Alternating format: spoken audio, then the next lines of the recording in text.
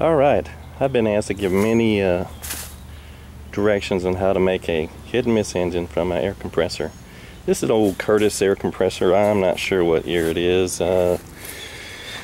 My guess is 40s. Who knows?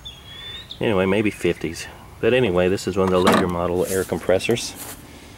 As you can see, it's been modified a little bit. Let's start off with the hit and miss here.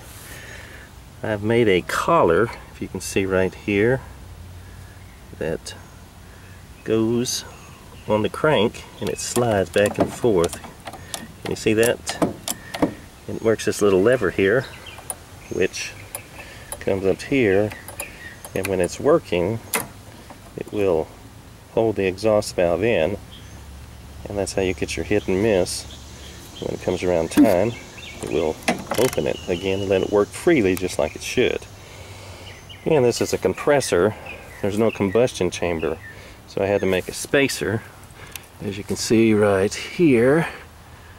I don't know if that's coming out or not, but anyway, there's about a 1-inch spacer between the head and the block. The Curtis, whatever reason they decided, uses the air passage in the block, so I had to make a passage from the head into here through this little block and through here through the exhaust.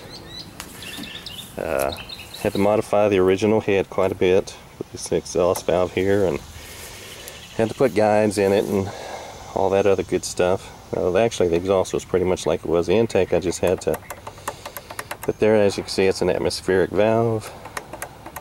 Suction will close that. Mixer is pretty straightforward. It's just a pipe with a restriction in it, and then a needle valve right here, and a fuel line here, as you can see. Comes around to the other side here, and then I made a fuel tank underneath the oil reservoir. It was open, so I made a plate here and a gasket, and on the other side I drilled it for a fitting for the gas. But fuel tank's down here. Here's your oil right here. The gears for the timing are Volkswagen air-cooled gears. You can see I had it mounted to the end of the crankshaft, and then the cam gear went here. For the ignition, I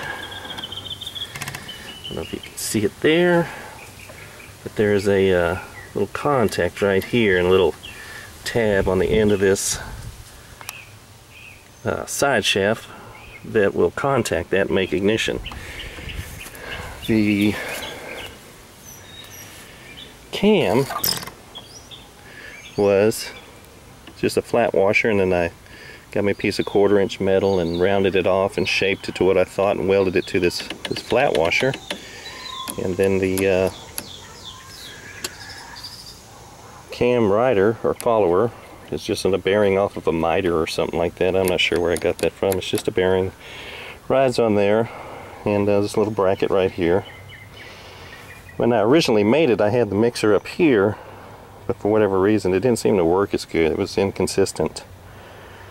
And so I put it down here. Seems to run a lot better that way. Here's the fuel filter I was telling you about. So anyway, and the exhaust, this muffler is actually an old stove burner. I found it in a junk pile somewhere, and that's thought it'd make a good muffler, and it turns out it makes out a pretty good muffler.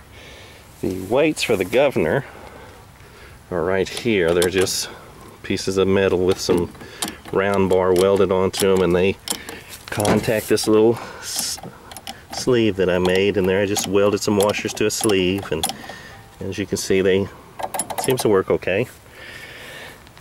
And anyway, there you have it. Now, as cantankerous as these things tend to be, we can go ahead and see if it will run. A little homemade portable ignition system. As you can see, it has both a buzz coil, and I used a ignition coil if I want to run low tension, but it'll work either direction, low tension or high tension. But anyway, let's see if she'll fire up.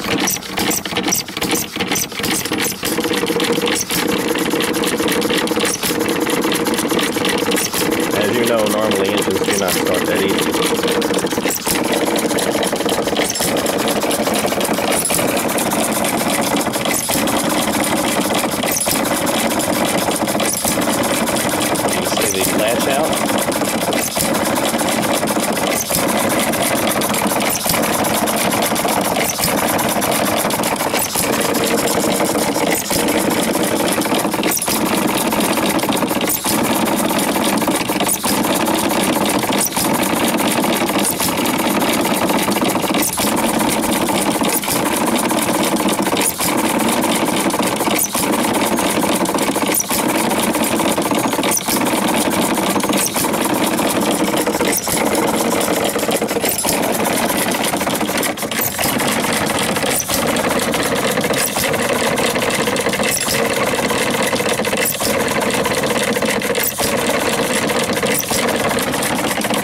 there you have it.